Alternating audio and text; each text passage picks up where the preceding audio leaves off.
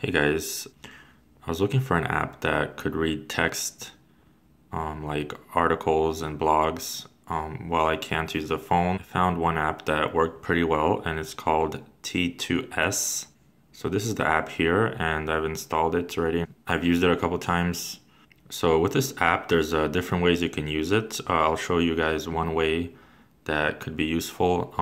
If you open an article in your browser and then you select the text, if you hold that down, you do select all, and then if you click on more here, oops,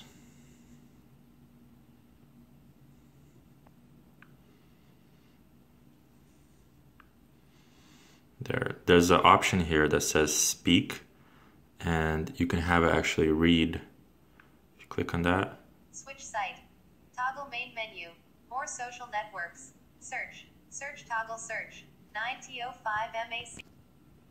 So that's kind of how it works. It's not the best. If you click select all, it will actually read like the headers and other extra things on the page. If you are able, you can select the exact text that you want it to read. But I found this pretty cool. I was looking for a good app, and this is one of the good ones that I found that was easiest to use. There's other ways you can use this app too. If you open the app here, you can actually paste text that you want it to speak. You can have it read a file and such things. So yeah, guys, I hope this video was helpful, and I'll see you guys next time.